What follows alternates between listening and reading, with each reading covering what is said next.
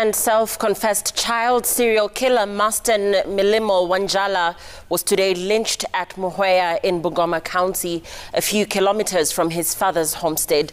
Milimo, who escaped from custody on Tuesday this week, was spotted by Bungoma residents on Friday morning, who raised the alarm before a mob beat him to death.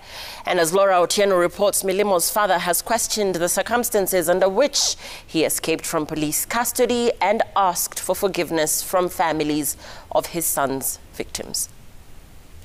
Market in Bungoma County. This is where Masten Wanjala was spotted on Friday morning, 3 days after he disappeared from a police cell in Nairobi County and moments just before he met his death.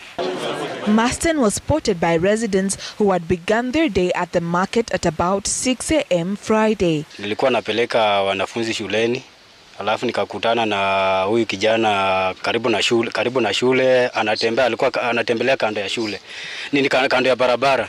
Sasa vile nilimuona mbele nikaanza kumchungulia nikasema huyu mwenye anakuja mbele sana anafanana na Masten. Na hao watoto wenye nilikuwa nimepepa alikuwa anakuja anakaa nao pia wakamtambua wakasema huyo ni Masten. Sasa hiyo kata aliniambia mimi nikasimama na chukua chapo nikaangalia nikaona nikamuita jina Masten. Akakataa sasa vile nilimuita akapenduka kwa friends. Masten is said to have taken refuge in this house, which he accessed through an open window when the occupants were out trying to make sense of the early morning fracas. Tukaangalia kwa jikoni, tukaangalia kule kwa bafu huko.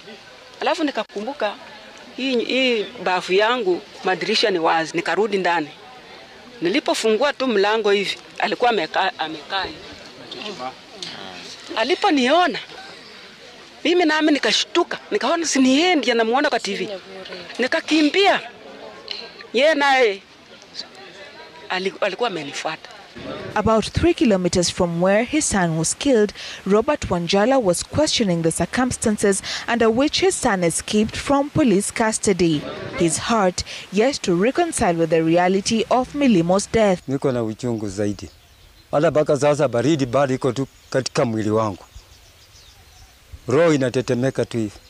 Hata ilinishinda kuenda tu hata kuangalia kwa tu pahali wamemuua. Masten Milimo hit the headlines in July this year following the kidnapping and subsequent death of 2 minors in Nairobi. The 20-year-old confessed to killing 11 other minors in different counties and was to be charged with the murders of 13 minors. Laura Otieno, Citizen TV.